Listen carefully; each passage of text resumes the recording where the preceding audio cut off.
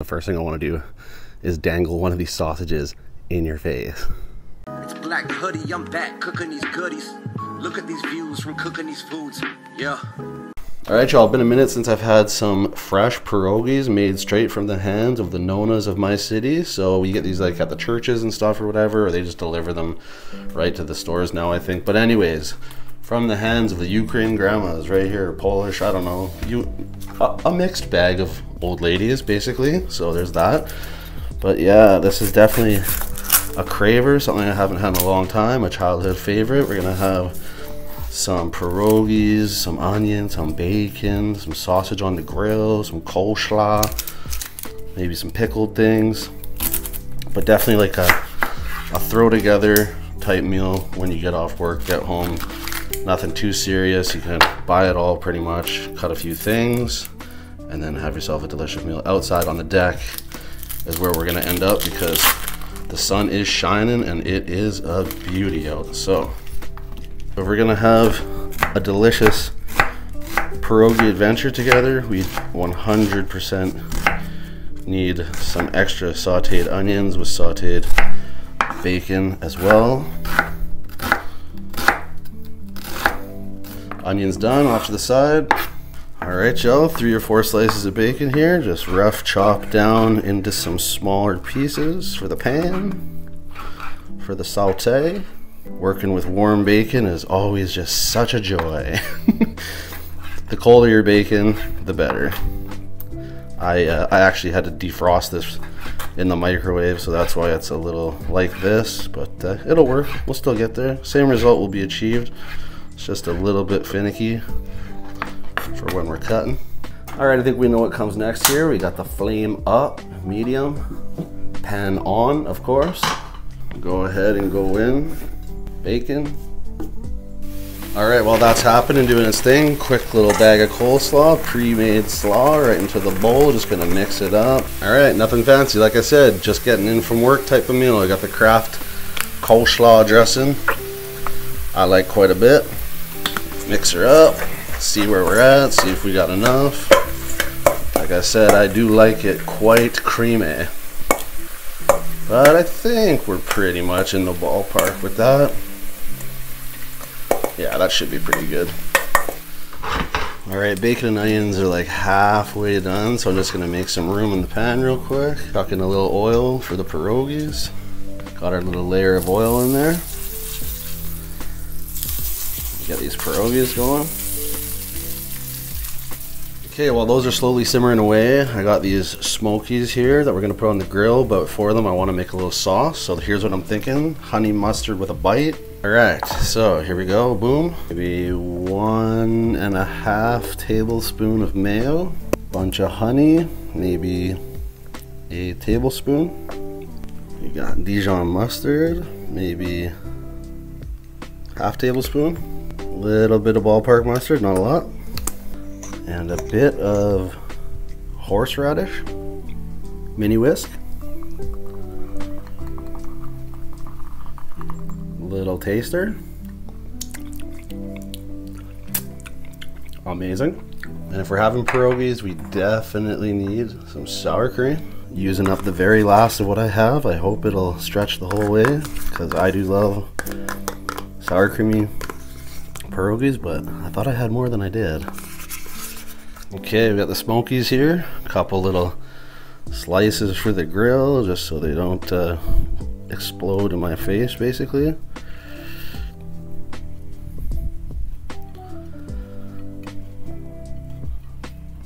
All right, sliced smokies. Let's head out to the grill.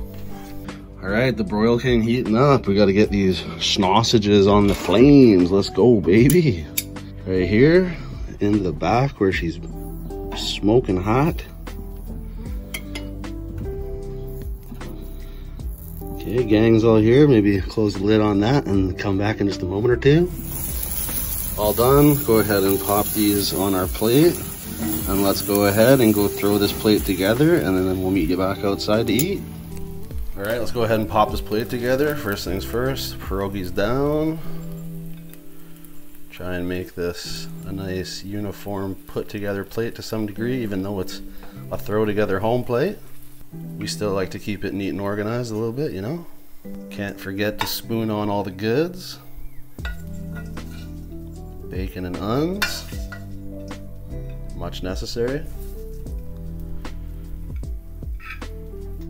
Of course, we need our sausages. Plot those in right there. All right, another little shift.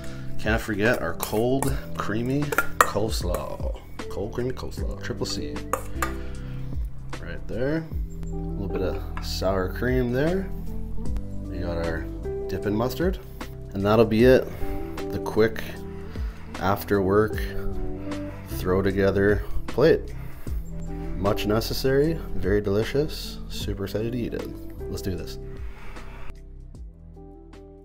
All right, yo, welcome to a beautiful evening dinner. The sun's dipping. It's about 9 o'clock right now. It dips at about 9:37 to be exact tonight. So I got a little quick window to eat this outside with the birds a chirping and everything, just a vibe. Very much an after work home plate. Keeping it casual with a large thing of water. Need that today. And in the spirit of pierogies and sausages, I feel like Polish, Ukrainian, that style of food, they do love pickled things. So I bought these pickled beans, extreme beans, Steve's extreme beans, and I'm gonna add into the mix. But I am so ready to eat this. So ready to eat this. And the first thing I wanna do is dangle one of these sausages in your face while I dip it into this sauce. This honey mustard with a bite, with the horseradish bite. Mainly a Dijon honey mustard. But let's go.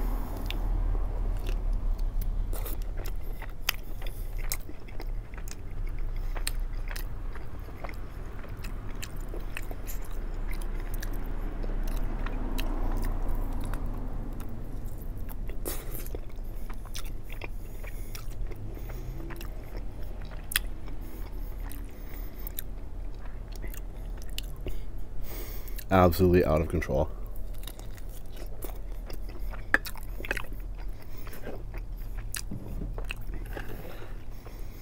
Oh man, dude. Just the crispy edges, the little snap of the casing.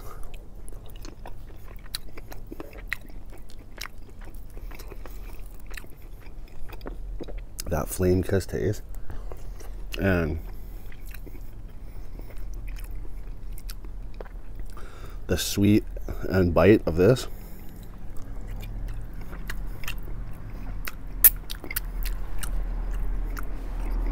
Out of the park. Let me know down below, how high do sausages, like a grilled sausage, how high does that rank for you? When I was younger, didn't love them. As I've gotten older, to die for. Just the best. And I don't know when the last time I had a pierogi was either. Like a proper Nona special. No idea. But I'm ready for it now.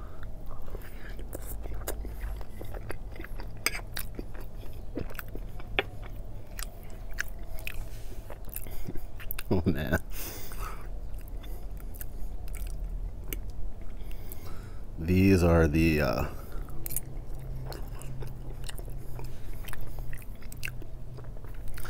just those kind of homemade meals that feel so comforting. Just classics. Absolute classics. Let's just go a little more savage on this one for you. Give you guys a, oh, dripping. Add some more stuff on top.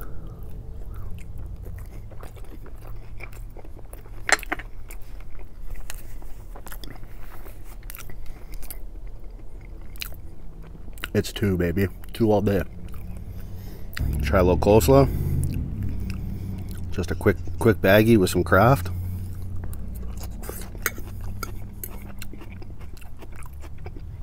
Really good. I normally don't like craft dressings. I find them usually to be very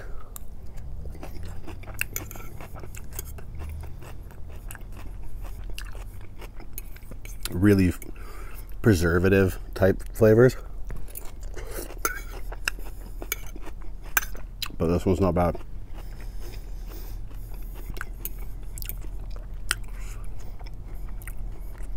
Definitely no Popeyes coleslaw, I'll tell you that.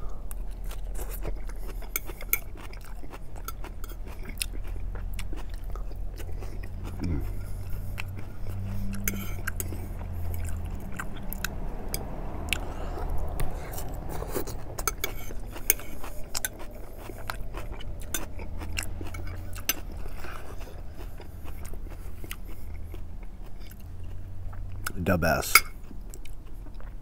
I'm so zenned out right now. Just with the sunset. Alright, before we try bean, I think I want one more thing that's kind of like fatty, greasy, and then we'll cut it with the bean.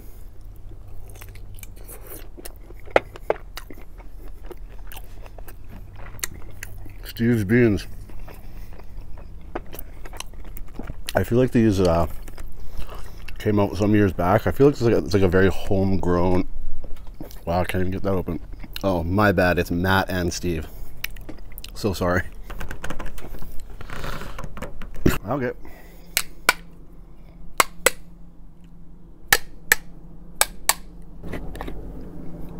Simple now. All right, Matt and Steve. Let's see what your beans have to offer me here.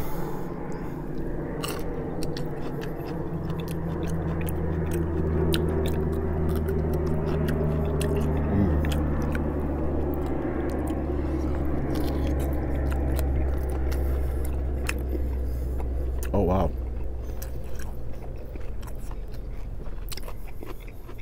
Very good brine. Extremely delicious brine.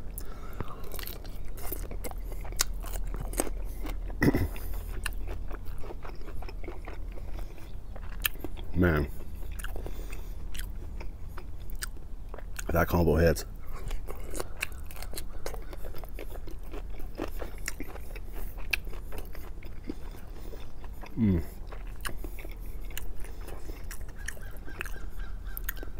I debated between pickled beets or the pickled beans. I think I made the right choice.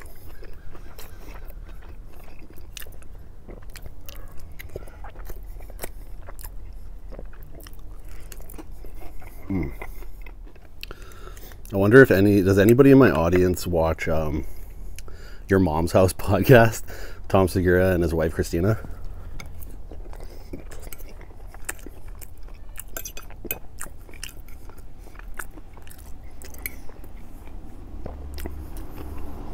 It's my obsession. I listen to episodes like every day, and they're just so outrageously hilarious. But they do these special live events where they actually are somewhere in the world, like in front of a crowd in a bar. So they do like a podcast but live.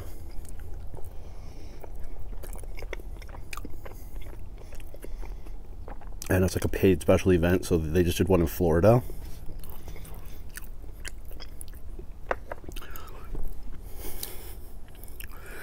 And because it's like behind a paywall type thing, it's absolute madness.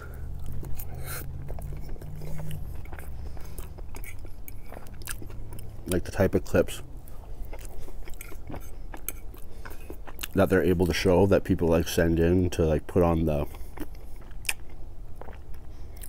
in the segments, and it starts like a regular podcast, like how they would, just pretty ridiculous. And then it graduates into the heavy segment. And in the heavy segment, the videos that are submitted are like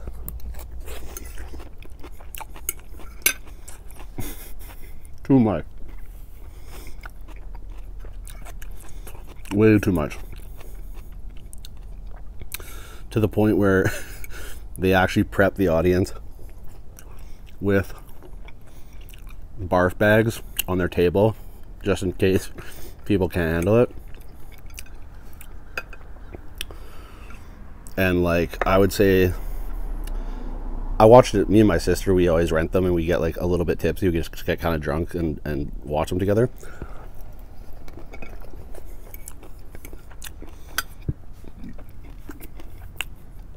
And like, in the heavy segment, I would say half the clips I just had to like avert my eyes half the time because I was just like, I can't hack what's going on here.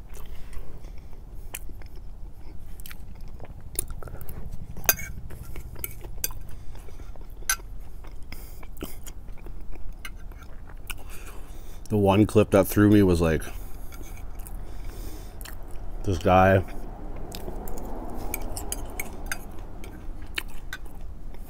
had his piece out naked and like the tip like pried open. Sorry if this is ruining your life. And he like purposely aggravated a hornet's nest and broke it so that they would like swarm his piece. And he recorded, and then he recorded them going into his penis. I was just the shit that people do out in the world and film it and like think like, I don't know, people are crazy.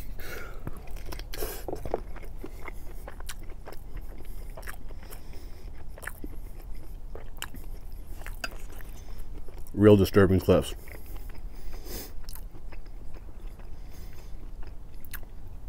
But the regular podcast is like ridiculous, outrageous stuff, but not to that extent, but still pretty ridiculous. And I don't know, I just live for that. Like, it cracks me the fuck up.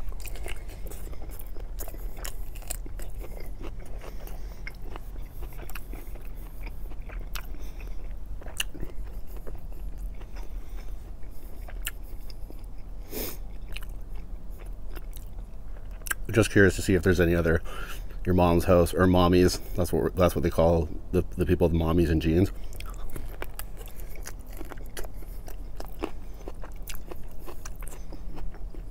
If there's any mommies and jeans that watch me.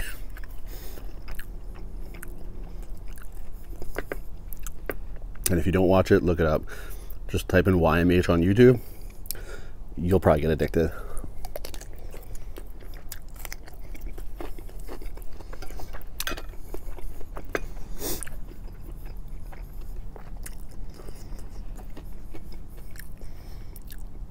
It's not for politically correct people, though, I'll tell you that. It is an outrageous podcast. In the best way possible, though. Because they don't have to give a shit. They own the podcast, like, it's theirs, they built it. And they're both so successful in their careers and through, like, the podcast and stuff. They just make so much money, they have so much money. It's like, at a certain point when you have that much money, especially as a comedian, you don't have to worry about anything that you say, really, like within reason. I mean, there's going to be some stuff that if you're doing it in an aggressive, like obviously shitty way, but for the most part, any and all things are fair game for them to talk about.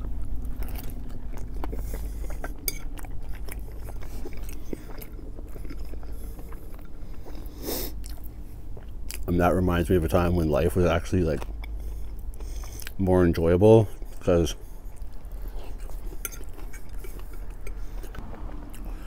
people understood like jokes and like how to understand jokes in context. But now everybody is just so sensitive of everything, and everybody's got like a Twitter or platform, and everybody's like, somebody's offended and then they come in a mob, and then there's just like, guys are taking this all way too seriously. What I don't understand about that stuff too is like, if it's not your taste, just move on. Like, go hang out with the people that don't offend you, that like you like, go listen to the stuff that won't offend you. Go, like, you have a choice to not engage in things that bother you. That's what I don't understand about so many people in today's world, you know, standing on hills and dying on the hill of just like, this is offensive to me, and then it's just like, but just go to where you feel comfortable in the world, where like watch what you want to watch that's not going to offend you, watch what you enjoy, hang out with the people that you enjoy, like-minded groups. Go over there and just do your thing. Like, don't even pay any mind to this. You don't even have to get mad about it if it's not in your world, you know? It's a very interesting weird state of affairs that we're living in these days. Too many self-righteous people with access to like have an opinion on something when like they themselves, behind closed doors or just in general life, like outside of your perfect little Twitter post or your perfectly scripted video response, like in your life you do, you know, heinous or, you know, not ideal things too. Like everybody does them in their day-to-day, like either unintentionally or just because we're all flawed in some way or some shape or form. But like when people get on the internet and go out, make videos and Twitter and just have these like limited moments of public opinion, they're so self-righteous in that moment, like, oh, like I've never done anything bad, or I've never done anything wrong, or I don't offend people on the daily. It's like, you're not exempt.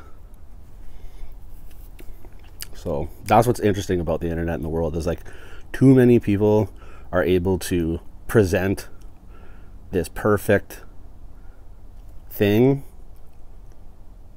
and then it's like that opinion can be heard or mimicked time, like, you know, like 6,000, 500,000 times, like whatever. And then it's like, but you're just as flawed as anybody else, right? So it's just so interesting. Anyways, I don't know where my head was going there. I just tangent, but we're good here. It's delicious. Sun's dipping. Gonna clean this off real quick, and then I'm gonna go watch this movie called Monster on Netflix. I started it 20 minutes in. It's really cool so far, so I'm gonna go finish that out. All right, until the next one, you know what to do. Eat good, live well, stay true.